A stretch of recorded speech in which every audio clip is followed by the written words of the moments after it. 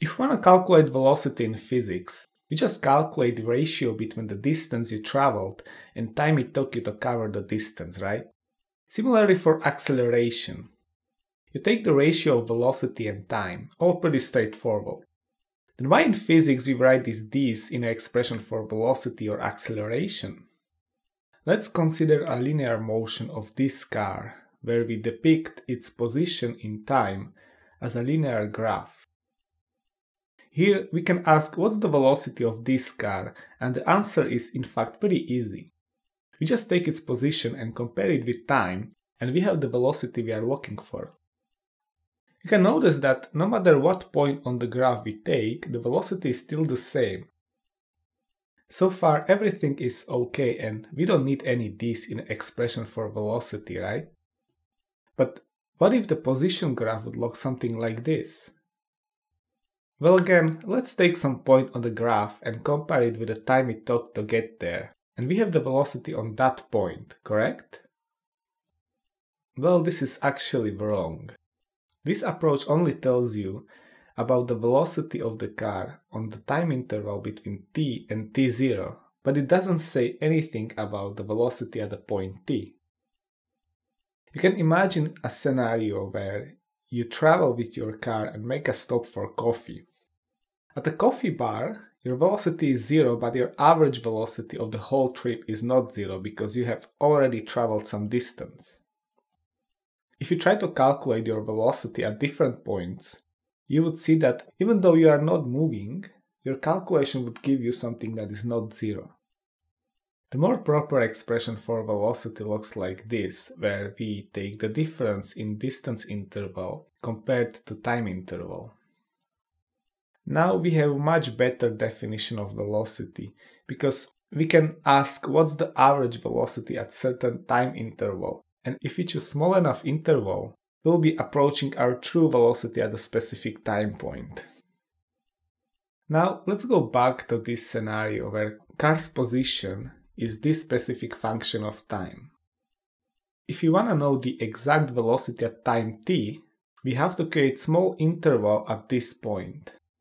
Now we can calculate the average velocity on this small interval, so we have the position at the time t plus delta t minus the position at time t, which is our distance interval, and we divide it with the time at t plus delta t minus t.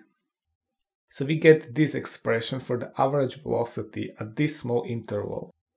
Since we said we want exact velocity at the time t, we take the limit of this expression as delta t goes to 0, and this is the definition of derivative, which we denote as dx by dt.